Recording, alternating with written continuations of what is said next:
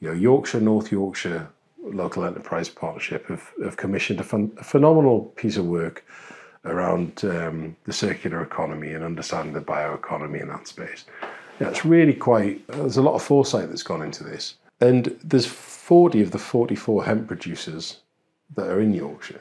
So you start to get this really interesting regional makeup across the UK where, it might be a bit like York Stone, that actually there's a bit of a revival in hempcrete and hemp construction, because there's such a predominance of the manufacturing industry there is about bio-based materials and using natural materials like hemp. But there's no reason why we can't have other emerging economic models around circularity and around particularly biocircularity, which I'm really passionate about. We've done an amazing amount of work with a lab in Sydney called the Deep Green Biotech Hub. And there's a phenomenal technology. It's already proven. It's not scaled to the level that we need it to be scaled at, but that's because of a number of different political and economic levers that need sorting out.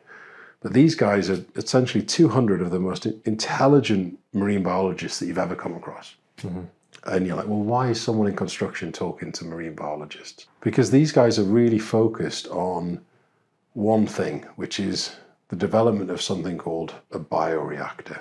And this bioreactor is a massive, think of a shipping container at the minute. It's called the Green Genie.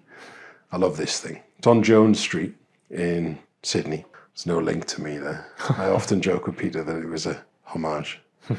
A bioreactor sucks in dirty air. And if you get the right strain of algae, which is what these incredibly intelligent people are working on, the algae then consumes all of the CO2 in the air. It also, interestingly, starts to eat all of the volatile organic compounds in the air, and it reproduces. So you end up with a high-value biomass, in this algal growth that you can harvest. So you've got super clean air coming out the other end. Typically, outdoor external air, if it's clean, is about 400 parts per million CO2. The air that's coming out of this bioreactor is 0 parts per million CO2. I've never breathed 0 parts per million CO2 air in my life. I don't think anybody has, unless you're on the other end of the Green Genie in Jones Street in Sydney.